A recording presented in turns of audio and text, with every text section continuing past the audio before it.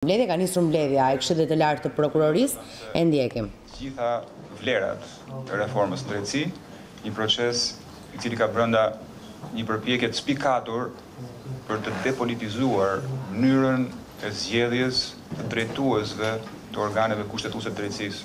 Është një përpjekje që kemi parë të materializohet në zgjedhjen e vetë anëtarëve të Këshillit, do e mbani mend si u zgjodhëm ne, përmes proceseve të gjera, përfshirëse, transparente, mënyrën e zgjedhjes anëtarëve të gjykatave të larta, anëtarëve të Këshillit të Lartësor, një lloj si ne, dhe sot të prokurorit të përgjithshëm të Republikës.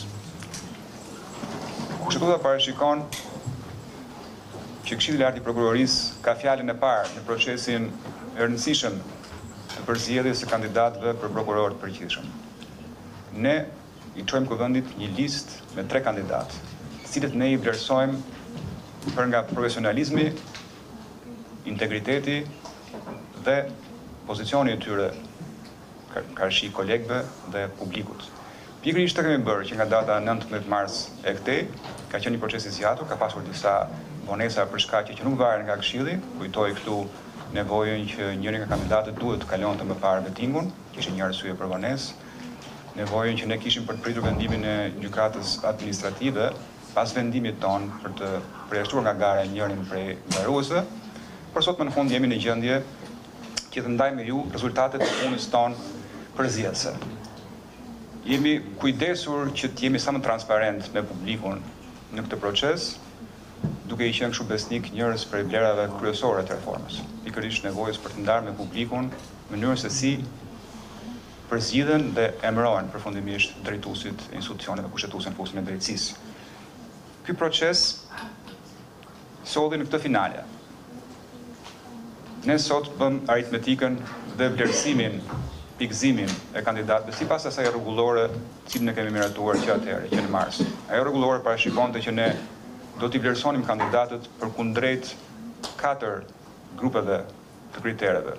Një grup kriterësh që kanë të bëjnë me aftësitë e tyre profesionale, një grup kriterësh që kanë të bëjnë me integritetin e tyre personal, një grup kriterësh që kanë të bëjnë me aftësitë e tyre drejtuese menaxheriale dhe së fundi një grup kriterësh shtesë, të cilat do të lejonin Këshillit të merrte parasysh disa nuanca në lidhje me personalitetin e kandidatëve. Në përfundim të një procesi të gjatë, ne sot arritëm përfundimin që kandidati që renditet i pari në listën që së shpejti do të shkojë kuvendit është zoti Olsian Çelën me 459 pikë. Kandidatja e dytë është zonja Lartë me 406 pikë dhe kandidatja e tretë është zonja Memçaj me 362 pikë. Kjo që sapo thash do miratohet në formën e një vendimi të Këshillit dhe pastaj ne ja lëm fjalën kuvendit për fazën finale të këtij procesi. Në këtë moment unë do të lexoj projekt vendimin, do të kërkoj votimin nga ana e anëtarëve. Atëherë projekt vendimi lexon si më poshtë. Vendim për renditjen e kandidatëve për prokuror të përgjithshëm.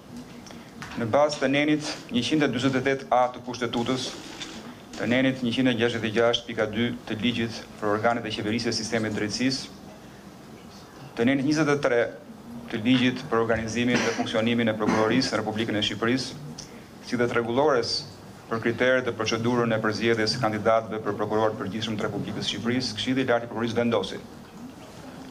Pika 1.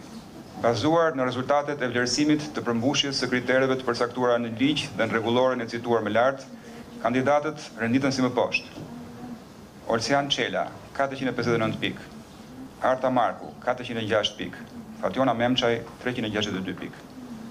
Relacioni shpjegues i cili argumenton renditjen bazuar në rezultatet e vlerësimit të kritereve sipas nenit 23 të ligjit për organizimin dhe funksionimin e Prokurorisë në Republikën e Shqipërisë, si dhe të rregullores për kriteret dhe procedurën e përzgjedhjes së kandidatëve për prokuror të përgjithshëm, është pjesë përbërëse e këtij vendimi. Njoftohet për këtë vendim zonja Arta Marku, zonja Fationa Memçaj dhe zoti Olsian Çelën. Ky vendim hyn në fuqi menjëherë dhe publikohet në faqen zyrtare të Këshillit. Kush është dakord me përmbajtjen e vendimit? Të gjithë anëtarët janë dakord. Ju faleminderit. Dhe me këtë e deklaroj të mbyllur mbledhjen e sotme. Ju falenderoj edhe një herë për praninë tuaj anëtar, për praninë tuaj miq të ftuar dhe juve miqve tanë të medias. Faleminderit. Mirupafshim mbledhjet e radhës.